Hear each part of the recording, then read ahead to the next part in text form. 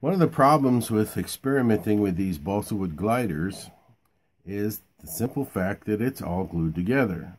So if you want to try something different, a different configuration, a different wing shape, a different tail assembly, you've got to pretty much build an entire new glider. But there is a way that you can work around that and make a airplane that's actually adjustable. Pretty simple.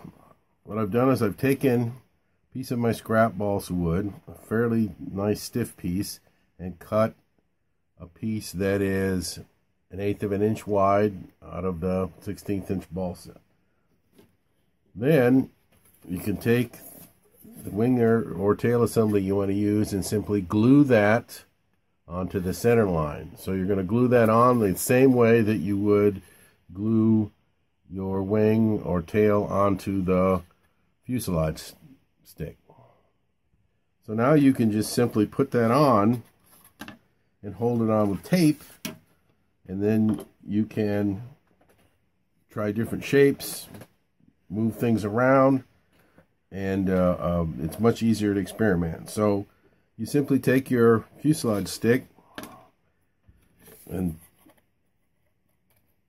take a piece of masking tape, put it over your little balsa wood strip, get everything lined up, and simply wrap the masking tape around the fuselage stick.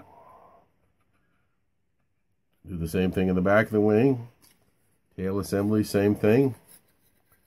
Tape that on, and the airplane will fly perfectly well.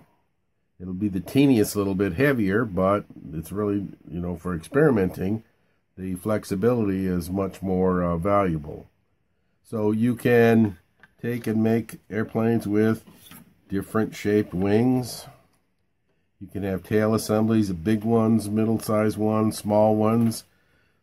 Try different combinations, eliminate what doesn't work, and then see if you can fine-tune the things that do work.